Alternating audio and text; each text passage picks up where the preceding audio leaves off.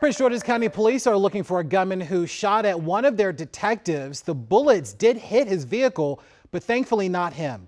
That shooting happened at around 7 o'clock last night on Heathermore Boulevard in Upper Marlboro. Police say that the shooter was one of 4 men in the vehicle, which was carjacked near Clinton yesterday afternoon. They ran off after last night's shooting. Joining us right now to talk more about trends in Prince George's County is Prince George's County Police Chief Malik Aziz. Joining us right now to kind of get us up to speed on what's been going on. Chief, good to see you. Good to see you too. Let's talk a little bit about the trends, because I think right now we have kind of a lot going on.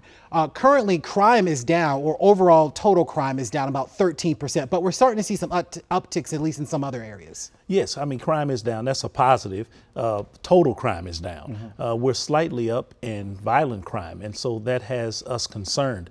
I think one of the things about the violent crime categories has been homicides are slightly up. And, you know, any one homicide is one too many, but they're slightly up. And I think of those of particular concerns to us is that 11 of those have been domestic violence homicides. So that slight uptick in that is causing us a really great concern. The carjackings are down. You just mentioned about the carjacking that happened yesterday. Yes, Fortunately, our officer is okay, but carjackings continue to rise. But this year we're down against last year, and that's a positive note for us. We're going to continue to address those, but domestic violence, assaults, and regular assaults where people are fighting, no weapons involved, that has posed us the greatest problem of a crime increase among violent crime for this year. But there are some positives, and we believe we can get there.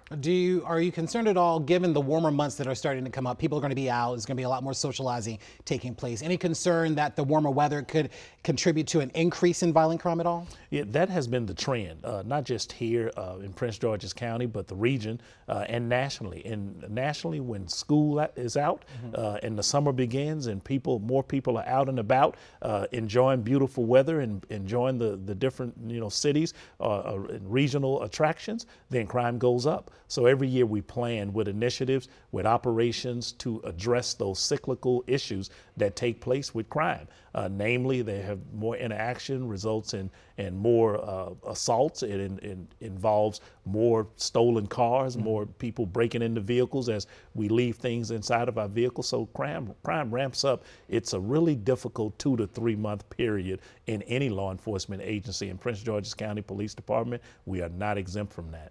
You guys have also been busy, quite busy, especially in National Harbor, given the curfew ordinance that we've seen there. We understand that curfew ordinance now is going to expand where other kind of areas within the county can also participate as well. Do you think that that's necessary? Well, I think it's just a tool.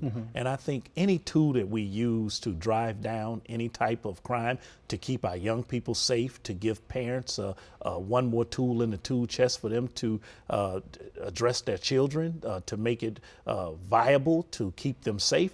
One tool is always good for us. It is not the panacea for end all, be all, end all. It's not that. But down in National Harbor, with the leadership of our county executive, Angela also Brooks, with the emergency order, curfew order, with our county chair of the council, Miss Ivy, and all of those who were involved in that with our county council to push that forward, it has shown it to be a great benefit to us. We've had a few interactions with juveniles in the harbor since the 800 or so juveniles were in the harbor a few weeks ago, shoplifting and running, smoking cannabis, doing all those kind of things that were not positive, that did not end up in a positive outcome. We've had our interactions since then. It's been really great. I don't think that curfews should be weighted against another city or another jurisdiction.